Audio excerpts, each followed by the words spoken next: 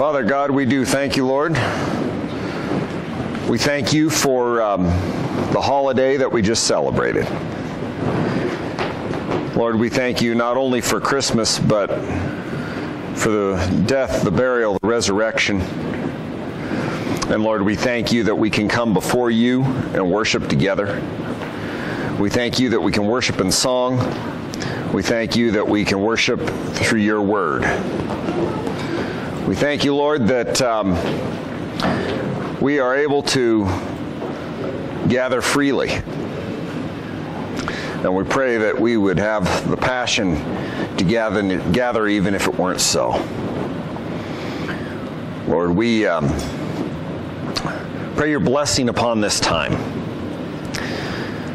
Lord, you are the God who speaks. So we pray that you would speak. That you would speak through your word. That you would speak to our hearts. And that we would have the ears to listen. So, Father, we commit this to you. We commit this time to you. And we pray this in Christ's name. Amen. Well, James, turn it up just a little. We have approached Jesus' condemnation of the religious leaders. We have gone through their rejection of him, and now we are at another kind of turning point as he is preparing to go to the cross. And Christ is, at this point, speaking with his disciples on the way out of the city and overlooking it. If you've seen the pictures of Jerusalem, many of them are taken from the Mount of Olives, where you have a view of the city and of the Temple Mount from high up, kind of overlooking. Jerusalem itself is originally built on a hill. You know, many cities were for protection, for defense, and those kinds of things. And if you can imagine Jesus sitting with his disciples as he looks over this hill, we will approach Matthew 24, and we will approach his discussion of the end. Now, this is something that a lot of people like to talk about these days, the end times. And we have to be careful when we approach that, because it is important. What Jesus says is important. But it is also important that we remember that he does not give us the day or the hour, but he does give us some instruction.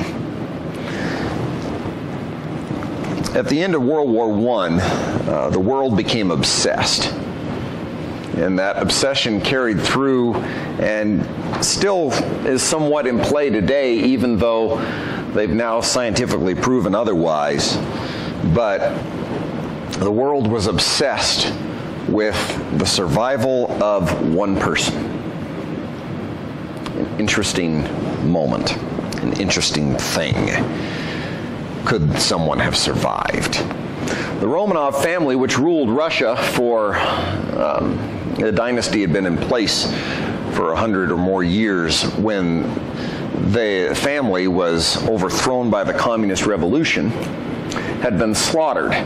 The family, several girls, a son, and the Tsar and his wife had been executed in a basement by the Communist Party. They had all been shot. They'd been dumped down a mine shaft. Their bodies covered in acid even, just trying to get rid of the evidence, more or less. And the world was obsessed with the idea that one of their daughters, Anastasia, had somehow survived. Stories of it circulated. They had, in one case, a gal who kind of popped out of nowhere that was a candidate for this, being this person. The family sent a family tutor to examine and see if this person was actually her. There were arguments about, is this really the lost princess? Did she survive? Did someone have mercy on her? Did she make it through? And in that process, the question was asked over and over again, is this Anastasia? Over and over again, someone said, hey, I am, or that person is Anastasia. And in the end, scientific research, once they finally found the bodies, etc., was able to prove, no, she did not make it out. All these ones that popped up were fake. Whether someone was delusional or someone was purposely pretending. It never was her. So when we approach the end times and Jesus gives the warning that he's going to give, it's important to kind of keep that in mind. Look at chapter 24 of Matthew with me, if you would.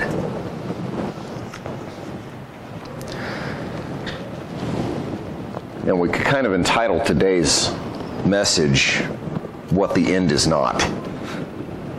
Because before Jesus gives some specifics on what's going to happen at the end, he gives some things about what's not going to signal the end.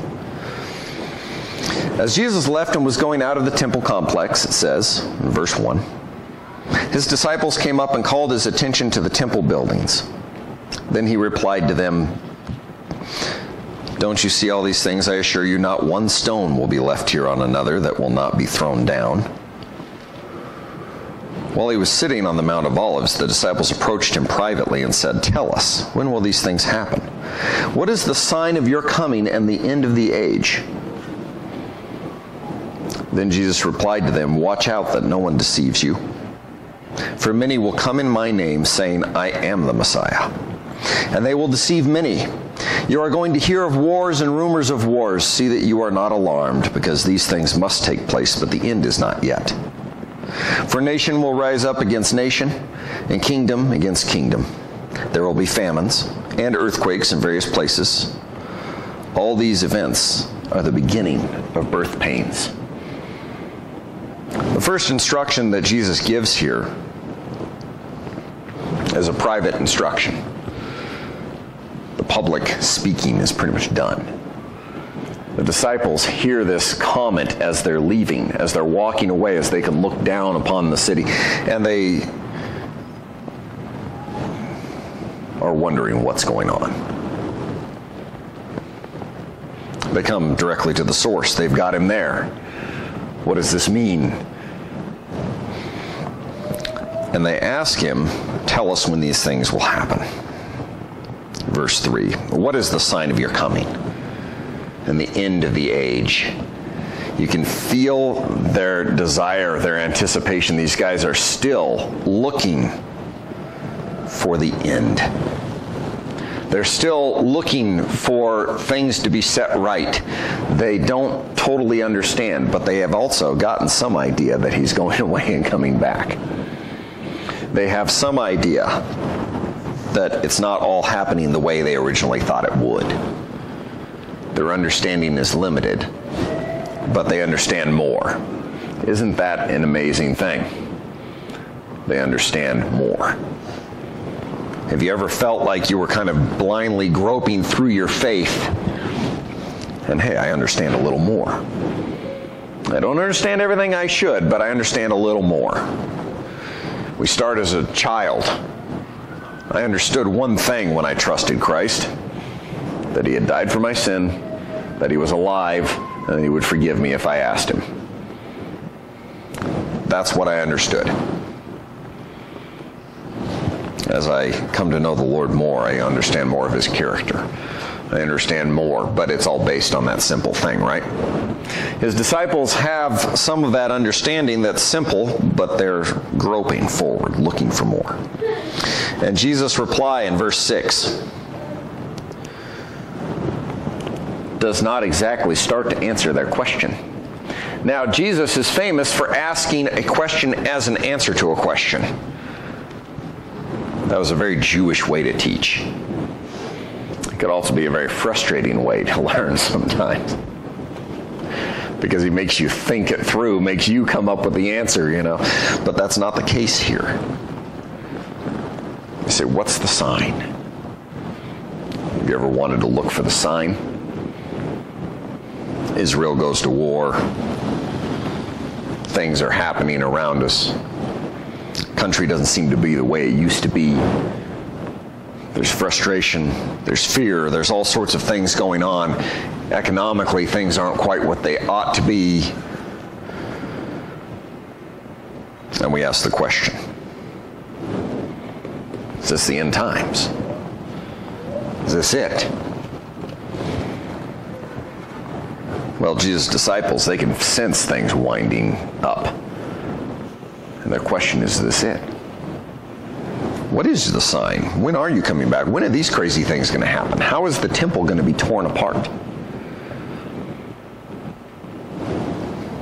The temple would fall in about 40 years' time. In 70 AD, when the Romans burned it and tore it down. As a part of finishing off the revolution in Palestine.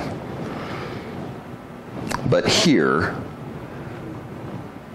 Jesus is talking and he's saying that's just a part of what's going to come. So what he starts with is interesting. Look at verse 6. Jesus replied to them, "Watch out." His reply is an instruction. It's not exactly an answer to the question yet, but it frames the answer to the question. His reply is not another question. His reply is a statement, a warning. Watch out that no one deceives you. Watch out so that no one deceives you. He's warning not just his disciples, but this warning carries down the ages. As we look around us and we go, is this the end? Have the end times begun? Well, we're one day closer. We don't know when. We're one day closer. Technically, the end times began the moment Christ ascended. But here we are. Watch out that no one deceives you, for many will come in my name, saying, I am the Messiah. And they will deceive many. Isn't that a scary statement? Have we seen this? His answer, his warning, his instruction comes in a couple of chunks. The first one is watch out because false messiahs will come. Have we seen false messiahs come? It is amazing how many have come. It is amazing how many times they can be wrong and people still follow them. Joseph Smith made multiple predictions when he came. Multiple predictions that were wrong, that didn't happen, and yet people still followed him as he founded Mormonism. The Millerites, a group of people in robes out on a hill, waving at the sky, waiting for Christ's return because they had been told this was the day, this was when it would happen. And he never showed. Yet they still founded a whole other religious cult. There have been time and time again that people have said, look, he's over there. Look, he's over there. Look, I am here. And yet, it's not him. Jesus will give specific instructions on the signs of the end because people will know when he comes that it is him. But in the meantime, he tells his disciples, be wary. There will be a lot of fakes. There will be a lot of people who come along and say, I'm it. We have new truth. When someone says they have a deeper or newer truth, it always makes me twitch a little. It's scary because they're treading a dangerous line. If you actually look at, for instance, and I picked on Joseph Smith earlier, a piece of papyri that he carried with him. He actually had a couple of mummies that they took around with them, and he claimed that one of them, I believe, was Joseph. But they had this papyri, and he translated it when no one could translate hieroglyphics. And he translated it, and it, basically bolstered his story, became a part of their scripture, and then it disappeared. It was found years later in Brigham Young University, and they translated it. And instead of being the Book of Moses, it was actually a piece of the Book of the Dead, religious Egyptian burial rites, pagan rites. And the statement was made, well, he had a deeper meaning. Be careful with the deeper meaning. Be careful when you see these people. Test them. Because otherwise you will be deceived. And this is not a sign the end is here. Guess what? This is a sign that people are people, that Satan is Satan, and that deception is alive and well. So when Jesus says, as he winds up to his answer about when the end times will be, he says, start out with this. I will return, but in the meantime, many people will come in my name. Watch out for the false teaching. Watch out for those that say they're me. Be careful. You are going to hear of wars and rumors of wars. See that you are not alarmed. Believe it or not, the fact that people are fighting wars is not a sign that Christ is coming back today. It's a sign that we are sinful people who can't stop killing each other. Now, will those wars intensify? Yes. But look carefully at what he says. See that you are not alarmed, because these things must take place, but the end is not yet. These things are going to happen. Don't be alarmed by them. What has Jesus basically said when they say the Messiah is here, Anastasia is here? We want to look for that person, right? We want things to happen a certain way. We want to see him come back. And so sometimes we can be taken in.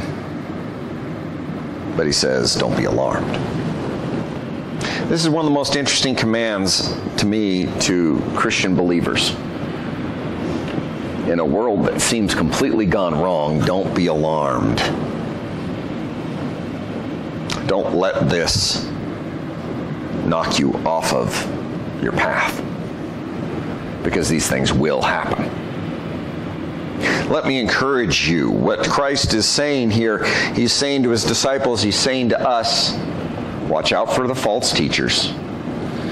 Hold firmly to the truth. And don't be frightened by what you see around you, because it's going to happen this way. This is the way it's going to be. Wars are going to happen. Rumors of wars. You're going to hear about things distant. There are going to be things up close. But the end is not yet. For nation will rise up against nation and kingdom against kingdom. And by the way, there will be other issues too. Famines and earthquakes. It's funny, I read a list of things that somebody put out there that said, 50 things they don't tell you before you move from Southern California. A couple of them were Los Angeles specific. I grew up in Southern California, but I was not a city kid. So I didn't get what he was talking about. And then, of course, we got to the religious matters. For instance, that, you would devour a cold In-N-Out burger on a drop of a hat because you're a Southern Californian and it's in your blood, and you just miss that. Well, one of the things that he said in there was, you'll miss earthquakes. Can you imagine missing earthquakes? I kind of do. Not big ones, not disasters, just a little tremor now and then. I remember being in high school, and I was at camp, and we had a major earthquake. We had a 6.0 come a-knocking that morning. We woke up and opened the door of our cabin, and this humongous pine tree was doing this right in front of us. And I'm thinking, I don't think I want to be standing here much longer. Then we had a couple little tremors, and it was done. And then that morning at breakfast, we had a 4.0 about 3 miles away, the epicenter. And we were rocking and rolling once again. We had chapel in a smaller building that night because they had to clear the larger buildings, and the chapel had some broken glass in it. We ended up taking a bus tour around town just to show the kids, I guess, that the world was still standing. Except a lot of people's chimneys weren't. The chimney had separated from the house and fallen down on numerous occasions. You say, earthquakes. I kind of miss them, just a little. But then I remember the destructive power of these things, and I remember as a kid experiencing an earthquake during the World Series, in which some genius had designed a 2-tier highway system in San Francisco, and the top went like that. And they were fishing people out of there. Most of them survived, but they were fishing them out of there for several days as they were crawling in and cutting them out of their cars. Not a good place to be. Yeah, I miss earthquakes out in the desert where there were no buildings to fall on me. I grew up a couple miles from the San Andreas Fault. You could see it from the sky, the dividing line in the ground. But Jesus says these things are going to happen. Major famines, major disasters, earthquakes, things we don't miss. Disasters that harm people and hurt them, that destroy property. Guess what? These will happen in various places. All these events are just the beginning of the end. These things aren't the things that signal I'm coming. These are just the beginning. And then he winds up and he starts going through a list of things that will ramp up and signal his coming. So in this passage, let me go back to this one phrase.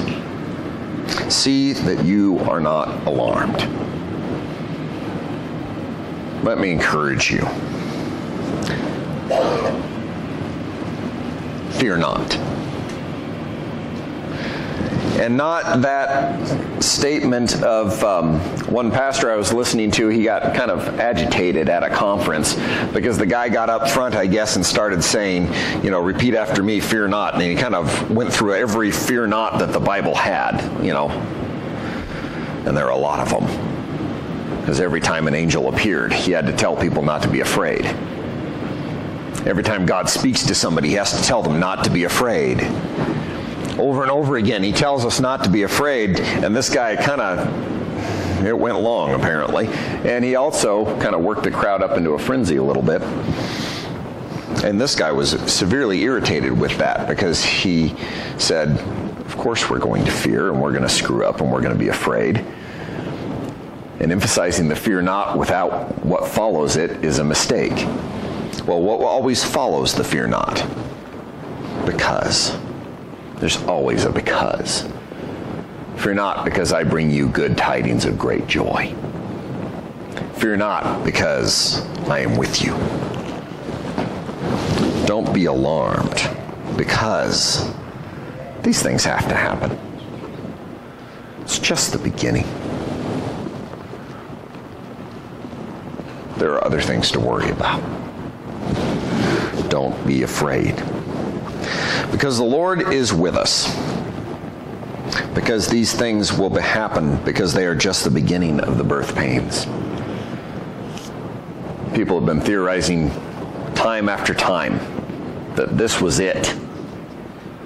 World War I happened and they called it the war to end all wars because they thought that would end warfare permanently. The one group because they thought utopia was coming, the other group because they thought this was the end of the world. And then came World War II. It's just the beginning of birth pains. But don't be alarmed. Don't be deceived and don't be alarmed. These two things go together. As Christians, we should not be sitting here wringing our hands over the state of the world. We should be sharing the gospel. We should not be stopping what we're doing because tomorrow Jesus is coming or today and we're just going to sit here. No, he may come tomorrow. Be busy. You know, Derek and I were talking beforehand, and he mentioned, managers sitting in a booth waiting, doing nothing, and then the boss comes and they all get busy and frantic. The boss is coming back, but we don't know when. Let us be about his business. But don't be alarmed. And don't be deceived. Don't fall for the fake Messiah because we're so longing for it all to be over, or we're longing for power and position. We'll talk a little bit more about the 144,000, for instance, as we talk about the end times. But if you know anything about Jehovah's Witness theology, they believe there are 144,000 that are chosen to rule with God. And what they've done is misquote a piece out of Revelation where he says that he will basically put his seal on 144,000 witnesses and send them out to the world. And in doing so, these guys talked about, earning your way into the 144,000, this, that, and the other. Be careful when people start to quote Scripture because they like to misquote it. We've got to be very careful with it. And their point was, well, look, he's over here. Look, the truth is over there. We can gain this, we can be that. It's not what he said. He said, watch out that no one deceives you, for many will come in my name saying, I am the Messiah, and they will deceive many. You are going to hear of these things. Don't be alarmed. Don't be deceived and don't be alarmed. These two things precede everything else that comes with end times. He will give them a warning.